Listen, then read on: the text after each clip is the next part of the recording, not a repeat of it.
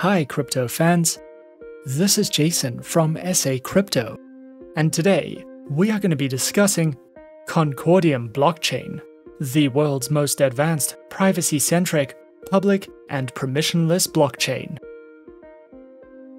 Remember to hit that subscribe notification button to get notified when we cover our next Whale to the Moon coin.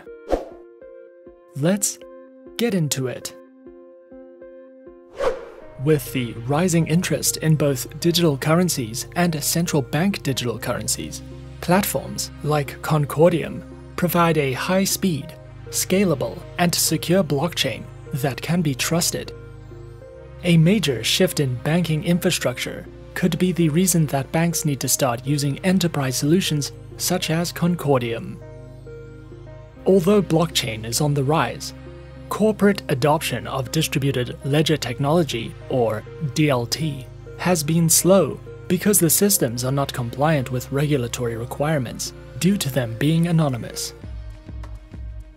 Given this fresh approach to blockchain technology that conforms to more rule-based global business demands, especially in regulatory compliance, Concordium aims to achieve widespread corporate endorsement within its network while being fully regulated. Concordium is the first non-permission-based public blockchain that international businesses can trust and is designed to be compliant with enterprise regulatory frameworks.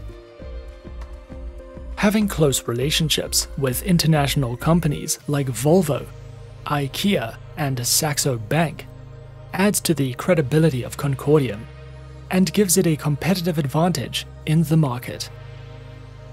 Concordium recently launched its fourth testnet, and a mainnet release is due in 2021.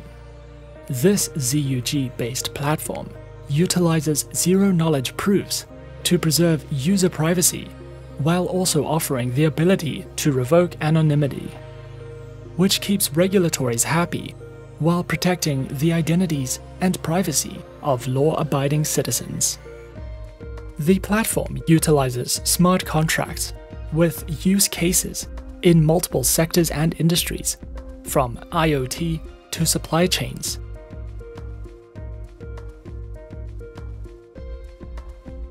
What is GTU?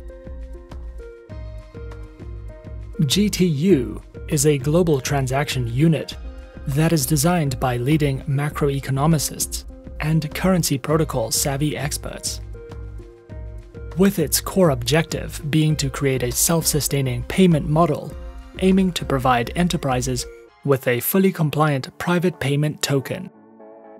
Lars Christensen is the founder of the Swiss non-profit Concordium Foundation and has more than 30 years of experience across the banking and financial sector. He is a global pioneer in forex and derivatives trading and co-founded Saxo Bank in 1992, which is a regulated, bank-licensed online trading and investment platform. Some interesting features of Concordium include regulatory compliance by design, privacy and verification of the user's identity, fast transaction, and high throughput for global scale. It is future-proof via sophisticated interoperability, while using white-label production architecture and sharding, with easy-to-deploy smart contracts.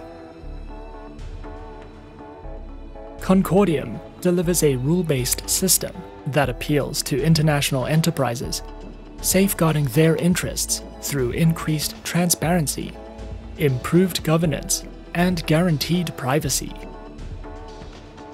Concordium offers low and stable transaction fees in euro terms, using a stabilized transaction price mechanism.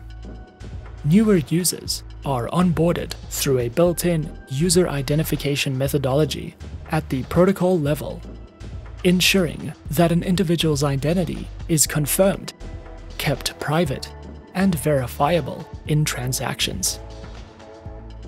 Users of Concordium can trust the identity of the people using the network, and they can trust that their business case will hold through fixed transaction fees.